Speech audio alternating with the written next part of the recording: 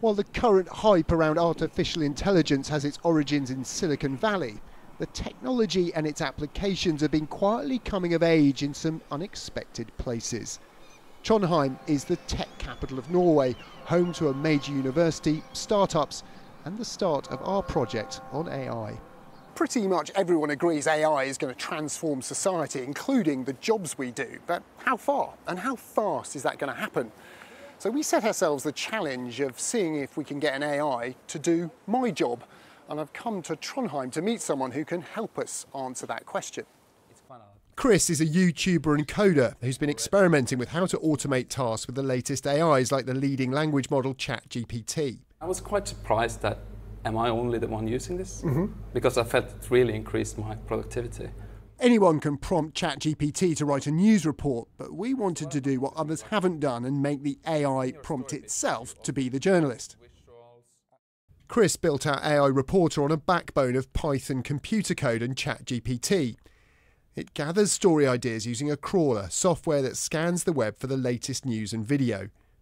To simulate the thought process of a reporter, two ChatGPT agents work together. First, an AI reporter pitches what it thinks are the best stories, then an AI editor critiques the reporter's work. The AI reporter can then suggest interviewees and generate an image before writing an article and producing a TV report.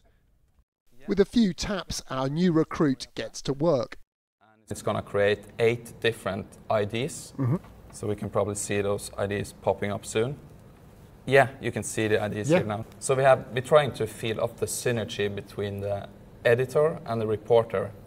So that is the basic idea here. Got it. The first story it came up with was about the impact of rising interest rates on homeowners. Not bad, but not very original. So we ran it again. This is a very polite editor here. All of your ideas are compelling, AI reporter. I think the story entitled Impact of Heat Waves on UK Public Health. Well, it's pretty relevant. Yeah, yes. So we kind of want some data to back that up. Okay. And we can see some of the results here. 2019 UK heat wave and effects on hospital admissions. So there's some pretty bold claims in the article about the increase in heat waves, the direct link to increased illness and death. Can we take those as fact?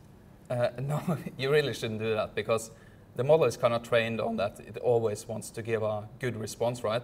Most of our AI's pitches were pretty sensible, a few definitely not. In a later run of our model, it had an idea based on a real event, a milk lorry crash on the M6. But its story and AI-generated images claimed scientists had subsequently discovered spilled milk made roads safer. We could find no such evidence. But if you can't really find a good response, it's always going to make something up. That is kind of what we call hallucinations. And in my business, what you'd call misinformation or lying. Yeah, exactly. Which is, okay. Next, our AI reporter identifies experts to interview and composes questions to them.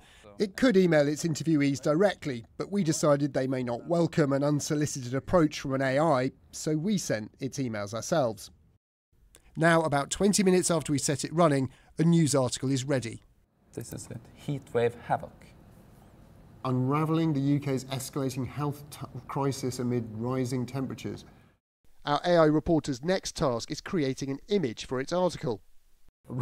But I don't think, is this Sky News ready? No, I wouldn't say. It's possibly a little bit too fantastical, and also the sun looks a bit more like a nuclear weapon going off than the actual. Kinda. But it's got the right idea, and certainly shimmering heat going on there. Okay. But perhaps its toughest challenge is producing a TV report. And what's it got the reporter saying?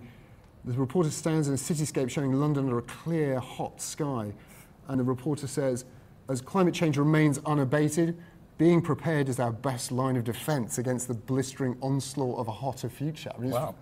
Its ability to write short, punchy sentences, suggest where pictures should go, the fact the pictures are relevant to what's going on, that surprised me. Yeah, I think it's kind of looked at, when it was trained, it kind of read thousands of different TV news scripts. Yeah. And it tries to just emulate what it learned from that. We associate scenes like this with hotter, drier countries than our own. Back in London, the next task is to use different types of AI and a human volunteer to give our reporter a personality. Our producer Hannah lending her face and voice to train an avatar. I have been trained using a 4-minute video clip of Hannah speaking into camera. It's pretty convincing to me. Yeah, that would fool me. A few days later, our reporter has a persona. Now that process is complete, I can say whatever text you type in. All that remains is to feed our avatar the AI reporter's script. So, has our experiment worked? In my next report, we'll put that to the test. Is a collection of AIs without real awareness or the ability to think simply not up to the task? Or have I done myself out of a job? I'm pretty impressed, I have to say. Tom Clarke, Sky News.